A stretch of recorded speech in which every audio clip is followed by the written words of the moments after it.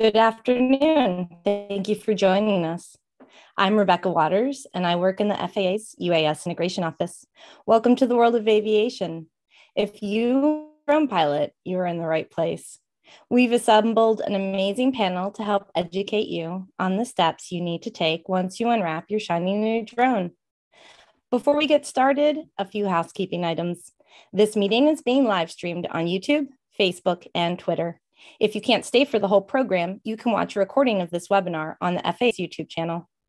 This is a very short program, so we'll only be answering a few audience questions during the webinar. You can submit your questions in the comments section on YouTube or Facebook and through replies on Twitter. We have staff monitoring these platforms. After the webinar, we will post highlights on our drone event webpage. Now let's meet today's panel.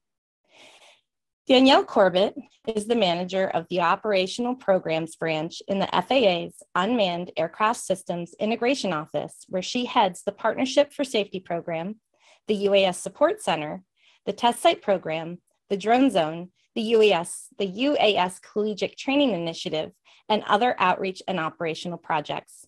Formerly as an aviation safety inspector, she led project teams on the development and implementation of regulations, policy, and guidance for small UAS. Ken Krantz is the drone and robotics mobility lead for Cognizant Technology Solutions. He business development, technology evangelism, and solution architecture in the unmanned aerial systems sector.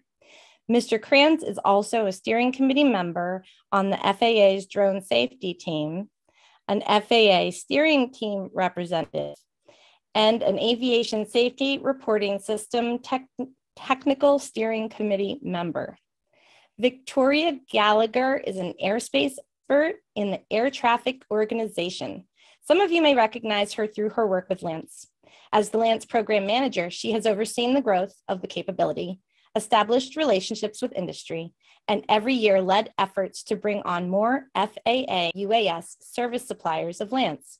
She is passionate about expanding the aviation safety culture to drone pilots. Vern Schertz is a highly experienced remote pilot and remote pilot instructor. He is an adjunct instructor at Embry-Riddle Aeronautical University and the program manager for the Trusted Operator Program at AUVSI. Vern also specializes in the creation of immersive content utilizing photogrammetry and extended reality technologies. My first question is a lightning round question for all of our panelists. In your experience, what are new flyers the most surprised to learn? Danielle? You broke up there a second. Could you say it one more time, please? So sorry about that. My first question is a lightning round question for all the panelists. In your experience, what are new flyers the most surprised to learn? That's a great question. I think that new people are most surprised to learn that the federal government regulates airspace, and that includes operation of drones. How about you, Ken? Yeah, it's a similar thing. I think people are very surprised to find out that you just can't take your drone out anytime you want, anywhere you want, and fly. That you do have to put a little bit of research into where you plan on flying to make sure that it's safe and permissible. And Victoria? I think one of the surprising things I hear is that, drones are considered aircraft. They're not just toys, which is a very common misconception. And how about you, Vern? Well, when you're operating a drone, you're actually a pilot. And a lot of people don't realize that they're considered a pilot. And therefore, they're responsible for what they do, where they fly. And so there's rules of the road, or rules of the sky, so to speak, that they have to adhere to. Thank you. Very interesting. All right, Danielle, you just bought a drone. You opened the box. What do you do first? You read the instructions and get excited about flying. But before you fly, you have to register your drone first. And it's pretty easy to do. We have a website. It's called the Drone Zone. think you're going to pop up a slide there. There it is. Stay tuned because later this week it's going to have a new look and feel. But here's the drone zone, and this is the official place for you to come to register your drone with the FAA. It takes just a few minutes to do it. It's $5, no biggie. Now, to warn you, there are some other companies out there that are offering drone registration services at a premium. Sometimes they will actually complete a legitimate drone registration for you. Sometimes they don't. In any event, they're charging a premium, so be careful with that and come directly to the FAA if you want to be sure you're getting a accurate and legitimate registration. After that, you want to mark the drone. So we'll issue you a registration number, and you take that registration number and you could write it on your drone. You could write it with a marker. You could get a piece of tape and write on that. You could make a fancy label, do whatever you want, but make sure that you mark your drone with the registration number. And it's really important that you do so. If nothing else, it's for you. If you lose your drone, which a lot of people do, lose them in trees and stuff, it's a good way for it to be returned back to you. And then learn how to fly. If you go to our website, faa.gov/UAS or /UAS, you'll find some information about the different rules and best practices for staying out of trouble and making sure you fly safely and don't harm your drone or anyone. So those are the first things. And most of all, go out there once you're ready and have fun. Great. Thanks, Danielle. Fern, not everyone realizes that buying a drone makes you a pilot. Talk to us about the Trust as a training tool for recreational flyers. What is it? Does everyone have to take it? So back in the summer of 2021, the FAA worked with other training partners to develop and administer an aeronautical knowledge and safety test for all recreational flyers. This test is free of charge. You can take it as many times as you need to in order to pass it. And it is required by law. And once you do pass your test and you have your certificate, you need to keep it with you at all times in case law enforcement or any official from the FAA, asks you to see it. It's an excellent way to learn the rules of the sky and to, enhance your education and training about flying. The more information can be found on the FAA's website, and also there's a list of all the different organizations that administer this exam.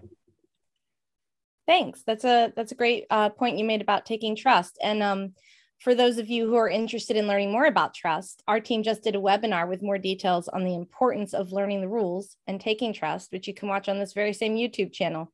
So check that out. Victoria, now I'm registered, marked, and have basic drone knowledge. What do I do next? That is a really important question, Rebecca. And what's important to remember is that the FAA manages all of the airspace all across our nation. And it was surprising for me to learn when I first joined the world of aviation that FAA even is responsible for airspace in our own backyard. So the most important thing to remember for drone pilots is that we essentially have two categories of airspace, controlled and uncontrolled. Controlled airspace is defined as airspace where FAA provides air traffic services. And the easiest way to think of it is airspace that surrounds airports. In controlled airspace, you are required to have an approval from the FAA to fly prior to your flight. Luckily, over the last couple of years, we've implemented processes that can make this really easy and in near real time. You can do that by using apps provided by FAA-approved UAS service suppliers of low altitude authorization and notification capability, as we know it in this community as LANs. You can find the list of suppliers on our website, faa.gov/go/LANs.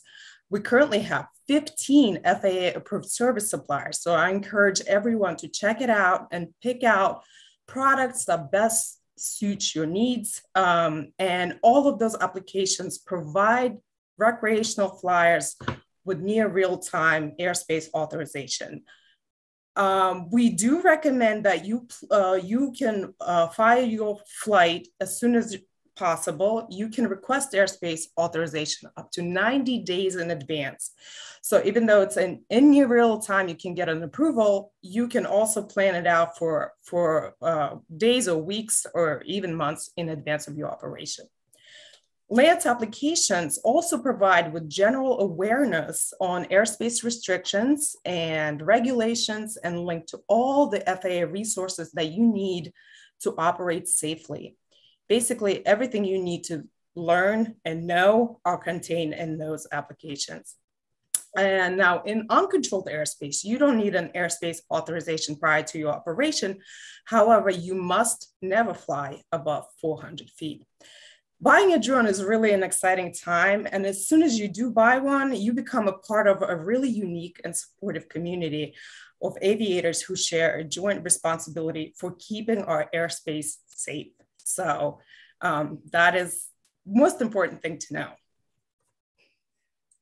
It's also worth mentioning that we also have an FAA app specifically for rec flyers, and that app is called Before You Fly. And that's the letter B, the number 4, and the letters UFLY. And it provides you with the same level of situational awareness about airspace as LAANC, but it's not part of LAANC, and you can't apply for airspace authorizations through it. All right. Before every flight, you need to make a plan. Ken, besides FAA requirements, what are some ways I can practice good drone etiquette? Well, in general, it was already stated that you can't fly over 400 feet. And in theory, the FAA owns the airspace from the grass up. So obviously, good etiquette is to stay below the 400 feet. That's a regulation. But also, if you're flying in your neighborhood, that you respect people around you. The rules say you can't fly over people. So it doesn't mean you can't be flying over your neighbors' houses and stuff, but don't fly over individuals or groups of people, and keep your drone at a sufficient altitude that it doesn't become kind of annoying for the people in your immediate vicinity. So basically, be a good neighbor and make sure that people in your community have a good of drone flyers. All right. Yeah, I guess one way to think of that is if you were sitting in your backyard and somebody else was flying a drone, and they were just 10 feet off your backyard, you would kind of find that annoying. So don't be that person. Gotcha. All right, let's see if we have any audience questions.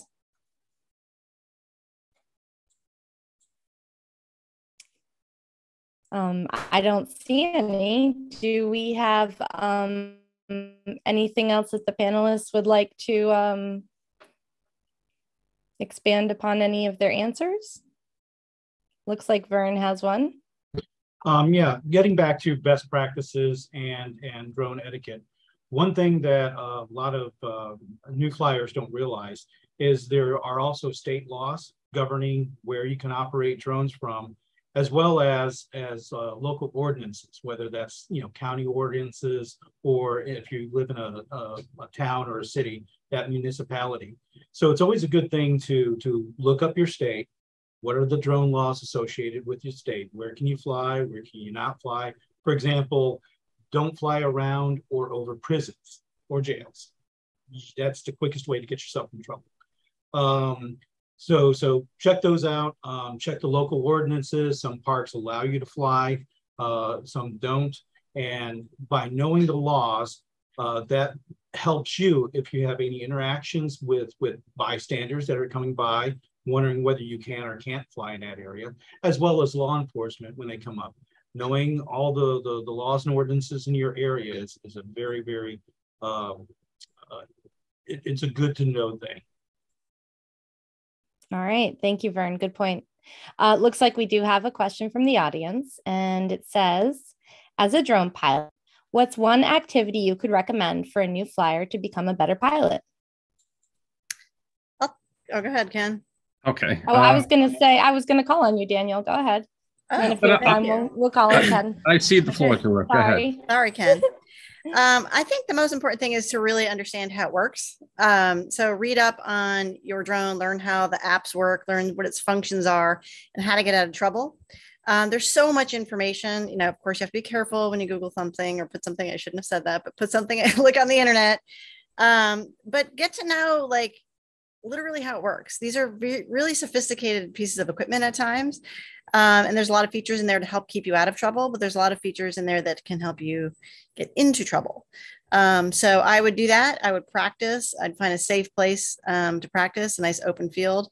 And just remember that there's a lot of obstacles out there, and things that you might not think of, like high wind or power line.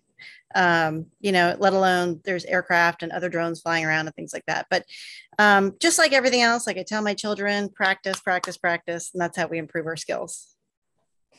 All right. Thank you, Danielle. I'd like to add on to that. And if you don't like to read, join a local community organization like the AMA and go to a flying field, and there will be people there with tons of experience with drones and fixed wing radio control aircraft, and they will show you everything that you need to know. And you never have to read anything in that case. They will just teach it to you and spoon feed it. And regardless, you should join an AMA club, and you just learn so many good things and pick up on tips that you wouldn't, not that you wouldn't think of, but you'll learn the hard way at probably the cost of your drone. All right. Thanks, Ken. I know I have one of those right close to my house. We have another question. What are some other ways new drone pilots can learn about safety rules? Victoria, do you have an answer for this one? Sure. I think we touched on it a little bit. There are certainly ways to join communities. AMA is a great example. FAA.gov/UAS has a ton of resources to get you started on how to register and learn all the federal regulations around what you should and should not be doing.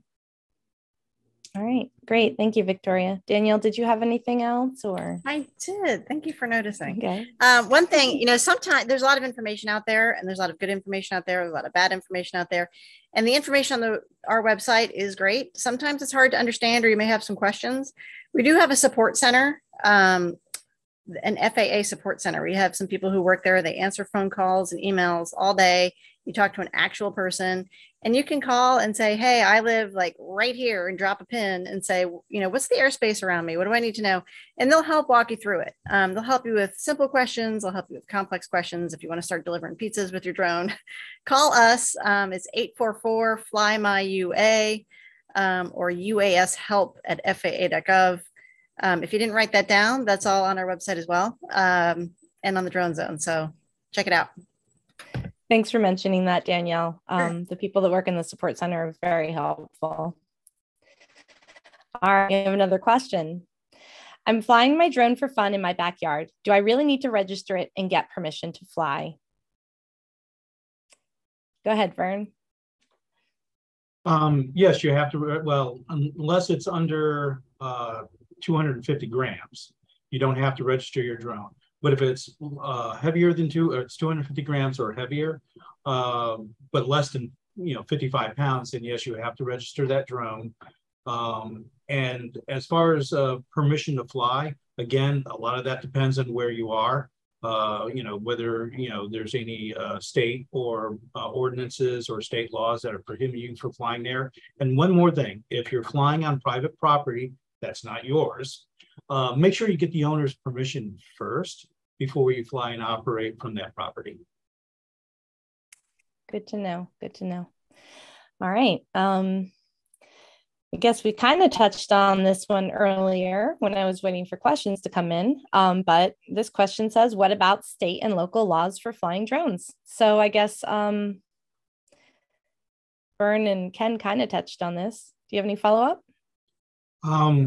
Yeah, just about every county and municipality, you can look up ordinances. So if you look up the name of the town you're in and the state, and with the keyword ordinances, it'll come up. And usually it's in the parks and recreations area. Sometimes they have it grouped in under an area called aviation. And so that's where if you're going to find any restrictions on where you can or can't operate a drone. So that's one way to check out, as well as the state laws. You can look those up online. And I could add to that too. As a general rule, if you live within about 5 miles of an airport or close to any kind of state park or federal park or a preserve, right off the bat, that should ring bells in your head that, you need to check that out. That's not a guarantee if you're not in those areas that there aren't some other rules or, county rules, but those definitely should pop into your mind very quickly.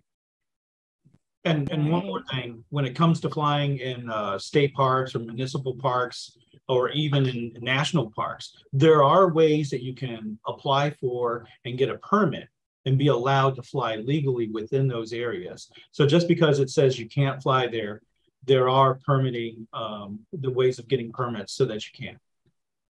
All right. Thanks for letting us know about that. All right, we have one more question. It says, you all mentioned apps earlier. What are some FAA apps drone pilots can use to help them fly safely? So I had mentioned the Before You Fly app, and I have that app on my phone. It's really easy to use. And I know we talked about the Lance apps. Did you want to talk any more about that, Danielle and Victoria? Sure, I can talk a little bit more about Lance applications. So as I mentioned, there's a whole list of FAA approved UAS service suppliers. There are drone companies who we've teamed up with over the years to provide UAS services to the community. If you go on our website, there will be a list of 15 companies indicating which ones do provide services for commercial operators as well as recreational flyers. From there, you can link right to the company's name and look them up either in the App Store or Google Store. Many of them have desktop applications, so it's really your preference on how you would like to work the application and what suits your needs the best. So there's a variety of products, and I encourage everyone to go check it out, play with them, and figure out what works best for you. All right, great. Thank you, Victoria. Anything to add, Danielle? Yeah, I mean, that'll definitely, those apps will help you figure out the airspace and flight restrictions and things like that. If you're talking about apps to fly safely, I mean, most drones come with some sort of, software with it. There's other things that you can buy in the market. It's kind of like out of our area of expertise. But if you're interested, I mean, there's all kinds of things out there to help you, whether you're into drone racing or photography or whatever your particular interest is. There's all sorts of stuff out there on the market to help you fly safely and do cool stuff and help your proficiency. There's so many things you can do with drones. I always all the fun stuff. We have another question. If you are a Part 107 pilot, do you have to register your drone? And I know the answer to that. The answer is yes. And I would also say, it looks like Vern wanted to answer this question. I would argue that as a 107 pilot, you register each of your drones, but as a recreational pilot, you just have one registration for as many drones you own. That one number applies to all your drones. Did I get that right, Vern? Actually, I believe you have to register each one of your drones. I'm not sure about the recreational side. I always fly Part 107 commercially. So that's something I'll have to look at because I register all my drones, even the ones that are less than 250 grams. I go ahead and register them anyways. Recreation, you only need one registration, but okay. But I do something similar. Yes. Right. Now, as far as if you have a Part 107, if you're always flying commercially and you're not flying recreationally, I don't think you have to take trust, but I would go ahead and do that anyways. Did you see our next question, Vern? Our next question was, if you're a 107 pilot, do you have to take the trust? So I'll go ahead and let you repeat that answer. I would certainly think, it would behoove you to go ahead and take that. And I mean, you can never have enough certifications, right? If I could add on to that. Yeah, I'm of the same mentality. You don't have to take it if you're a commercial operator. It doesn't hurt to take it. And if there's ever any questions, it always looks better, for your clients, right? When they go to hire you, that you've taken the trust test. There's also TOPS, right? Which you could take, which is the Trusted Operator Program, which has 3 levels. And that's another thing that can help distinguish you from other drone operators to say, well, I'm top 3 certified and the other person you look at isn't, right? So it doesn't hurt to do that. And even separate from training, there is the ASRS, right? So if you see something like the way software works or a certain drone works, like it was said earlier, you're an active member of the National Airspace now. So if you see something that you think not only was a problem for you personally, but it's probably a problem for other drone operators out there, the ASRS is out there, so you can report it and say, hey, I was using this brand drone and this software, and when you press the button in this circumstance, it does something wrong, right? And that way you get that information out, and the FAA can then turn around and go back to manufacturers and say, hey, fix this problem, right? We don't want the airspace messed up. So get many certifications, take many classes. It doesn't hurt. So it sounds more education is better. The more you know, the more fun you have flying. Yeah. So Danielle, go ahead, Vern. Well, real quick, I was going to say, speaking of the Trusted Operator Program, it's an excellent way of expanding your knowledge well beyond what you would get with just a Part 107. And if anyone has any questions, feel free to reach out to me. I'm as the intro said, I'm the program manager for TOP at AUVSI, which is also an excellent resource for information and knowledge to do with everything autonomous and uncrewed, and great place to learn things. Great, thanks, Vern. I would just like to Danielle, this question. Oh, go ahead, Victoria. We have a lot to say about this education. Yes, this is a great topic. It really is important, but equally as important to note that if you're operating as a recreational flyer, but now you decide that, you want to go take some pictures for your neighbors who are putting their house up for sale, or you're doing some photography on the side and selling your images, you are moving towards Part 107 operations. And it is required that you obtain the proper certification to do that. So that's the only words of caution I wanted to add. Right. I gotcha.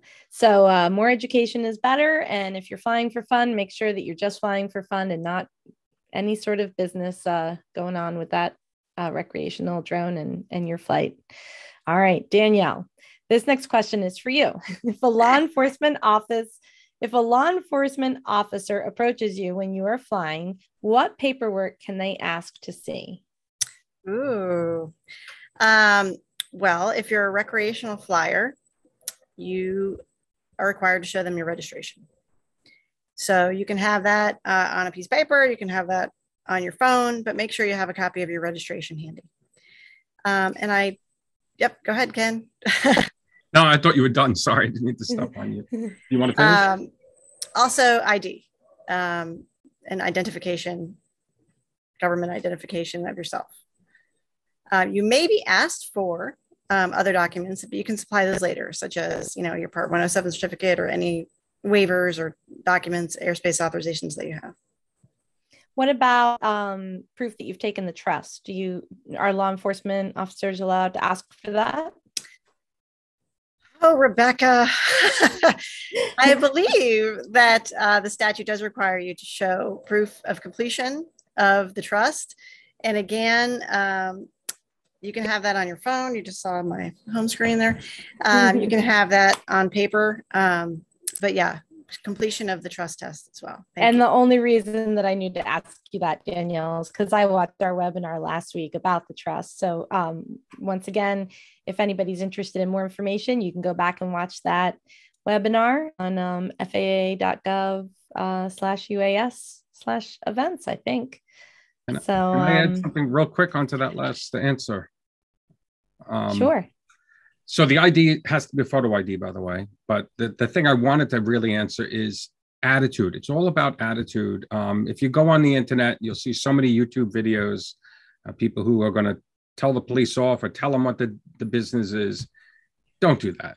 Land the drone, have a decent conversation. You'll find, especially nowadays, they're very receptive to what's going on in the drone industry, and just be a good neighbor. Yeah, I can tack onto that. Sorry, keep you stepping all over each other. You're now part of a community, the aviation community, and we talk a lot about safety culture in the aviation community. And so, yeah, you might be annoyed that the police officer is asking you a question when you're doing nothing wrong. But you're representing all of the drone flyers at that point. And we're still like, even drones have been around for a while. We're still on this, cusp of people really understanding what they are, what they're doing. And, some people are nervous by them. And, so I think being a good ambassador for the industry itself is a good thing to keep in mind. You don't want to be the one who ruins it for the team kind of thing. And if you're a good neighbor, it's really best for the entire aviation community. So I'll just leave it there. Yeah, I think that's a really good point. Have that good drone etiquette when you're flying for fun. All right. Again, looks like Vern has one more thing. Again, knowing the local municipal, county, and state laws and ordinances, if you know what all those are, if you're ever confronted by somebody, even sometimes law enforcement doesn't necessarily know what all the laws and ordinances are, but having that knowledge gives you a better ability to speak to somebody about what you can and can't do with drones, and turn it into more of a learning engagement with somebody. But you never want to get confrontational. And if somebody decides they want to be confrontational, the best thing you can do is say, all right, I'm going to go ahead and leave, and you pack your stuff up and you go. Yeah, I second that. Sometimes the better part of valor is just to retreat. All right. If the officer doesn't know the law, you can try to explain it, but your job is not to make it stick. Sometimes you just have to pack it up. There's pictures of me being questioned by 2 federal agents and a police department helicopter circling our mission. And our attitude was, we showed them the paperwork and we said, we're willing to shut this down right now until you guys verify everything. And they just looked at our paperwork and said, nope, you're good. Go back to work. So, just be nice. Again, be a good neighbor. So good attitude and good etiquette is important to make sure that you keep your flying fun. All right. Thank you, everyone. This has been a great discussion. I want to thank all of our panelists and for a great presentation and for sharing your experiences and insight. Today's discussion is part of our Flying for Fun summer webinar series. Please join us on August 24th for Welcome to the Friendly Skies. For more information, check out our website at faa.gov/UAS/events. Thanks.